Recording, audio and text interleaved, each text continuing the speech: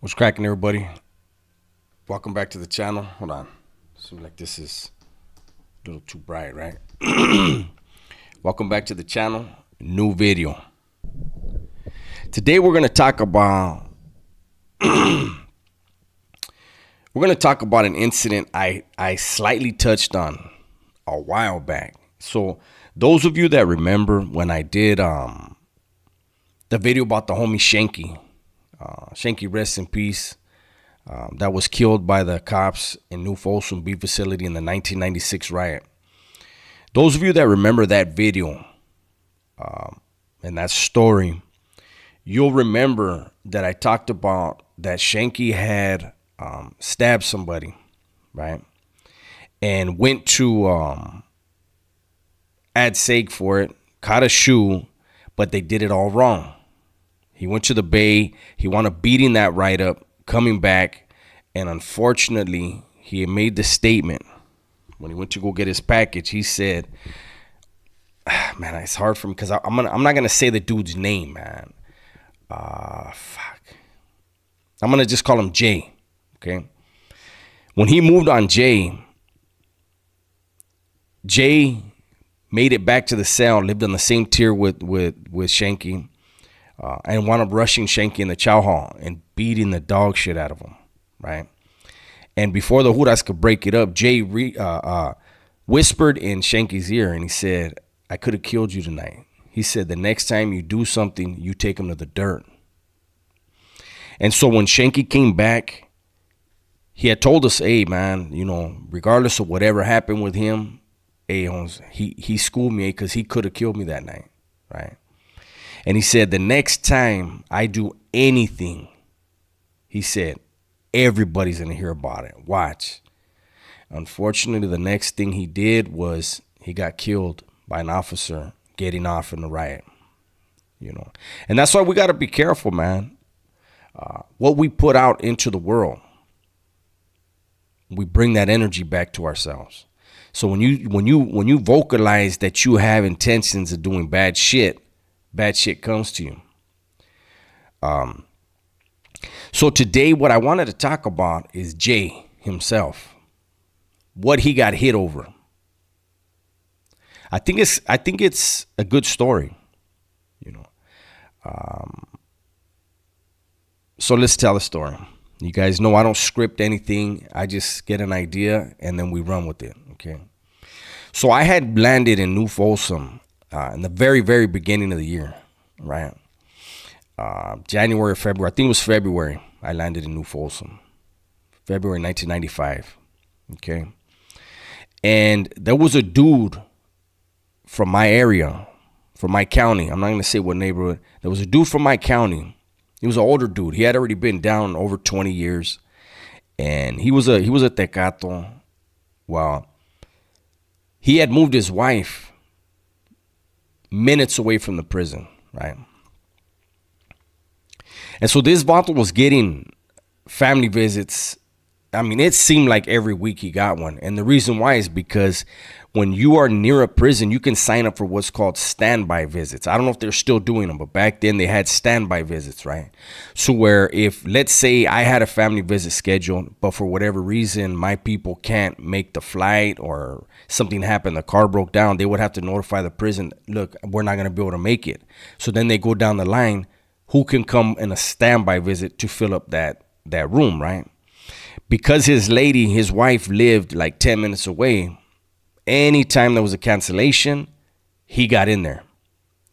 Every time he came back, he had the bag.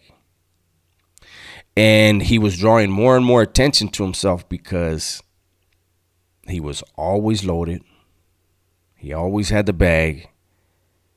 And he was not kicking in what he was supposed to kick in. He wasn't kicking in at all. And so he drew some attention. And so they sent Jay to touch him up. They didn't want to lose him. They didn't want to whack him because it was a consistent bag, right? So Jay, let me tell you guys about Jay real quick.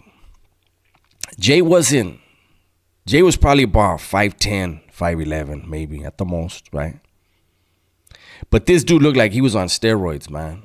This dude was so fucking yoked up, and he had a reputation. They said in the county jail during the riots, this dude stayed knocking people out, right?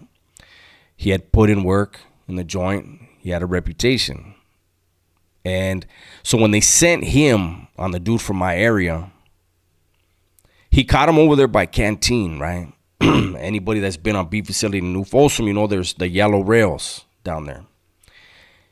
And the rails go up probably waist level, maybe a little bit higher, depending on how short or tall you are, right?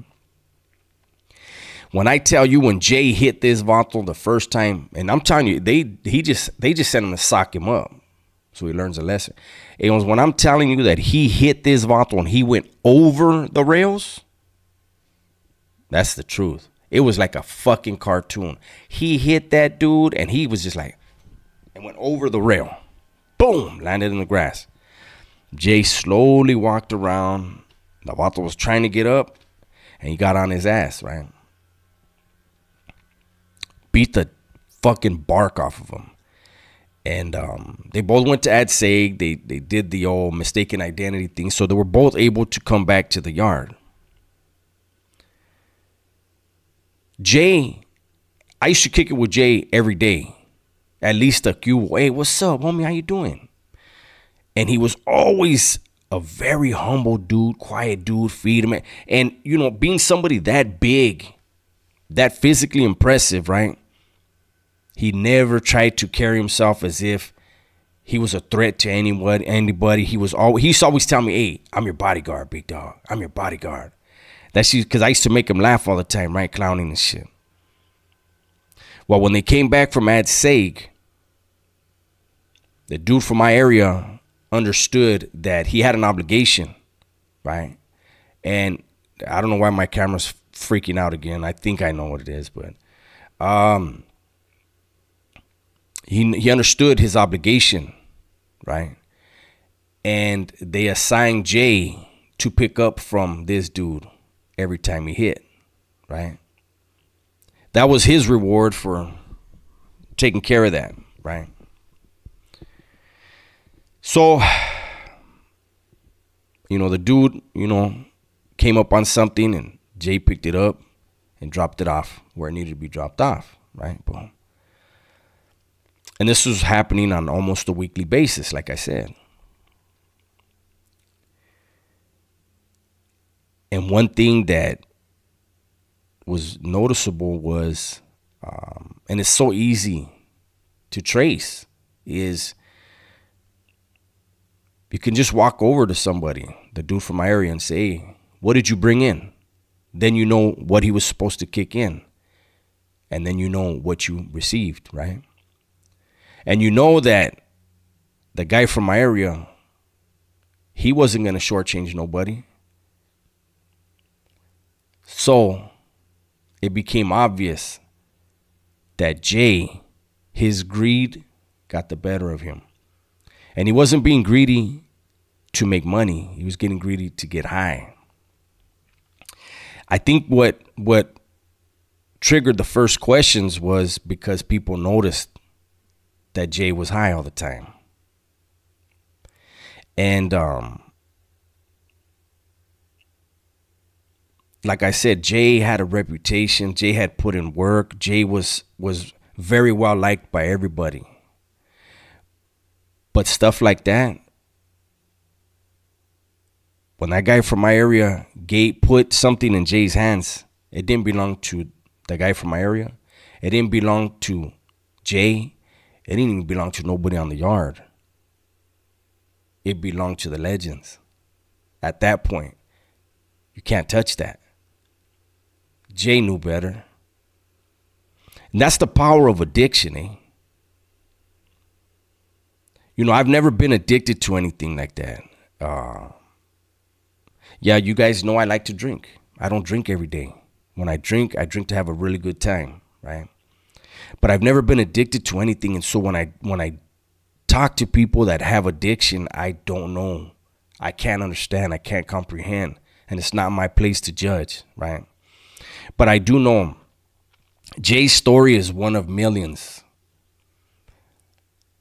I promise you there's at least 10 J's right now in the system touching something like that that's not theirs, thinking they can get away with it. Good fucking dudes that have an addiction, that have a sickness, and they know they can probably die for what they're doing, and yet their addiction won't stop them.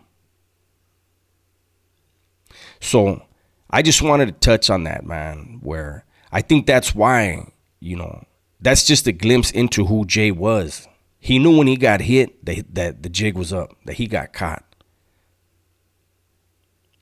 He went after Shanks and still schooled him in the process.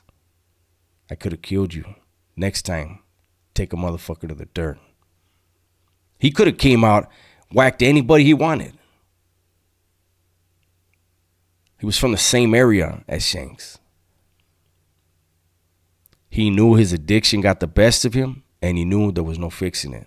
And he still chose not to hurt somebody in a way that he could have.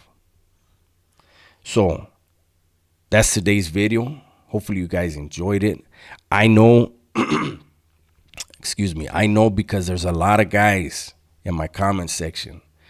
Not too many women have this, but there's a lot of men in the comment section that tell me that they're struggling with an addiction and that these videos help them. And so I got to make sure that when I can, I put out one like this every now and then, right?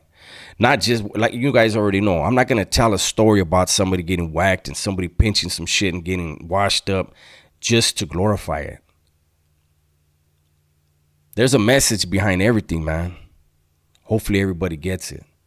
With that, everybody please be safe, be smart, and tell the ones you love that you love them. I'm out.